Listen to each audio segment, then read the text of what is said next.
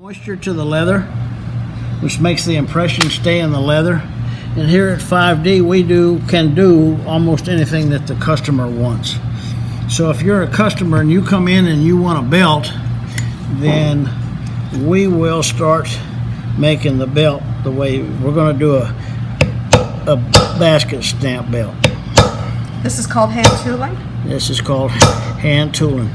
This is the way the old-timers in the old days tooled leather, tooled the saddles, tooled the luggage, tooled anything that there were. This is a geometric design, but there's also florals and all kind of different things. But how long you been doing this, Bernie? Well, I started doing it when I was a little bitty kid, and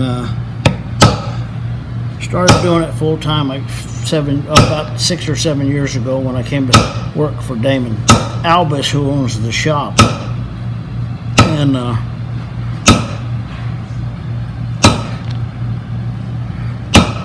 so if this was your belt to finish it off, then we put the border on it.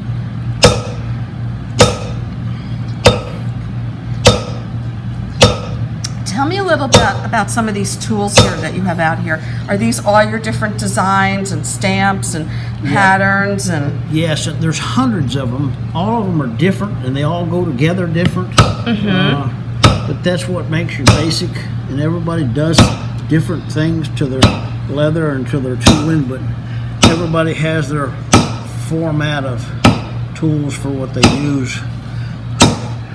And after you finish, do you do anything to the leather? After it's done, then we either oil it or we put a lacquer on it. So there's what your belt would look like when it's done. It's pretty good looking.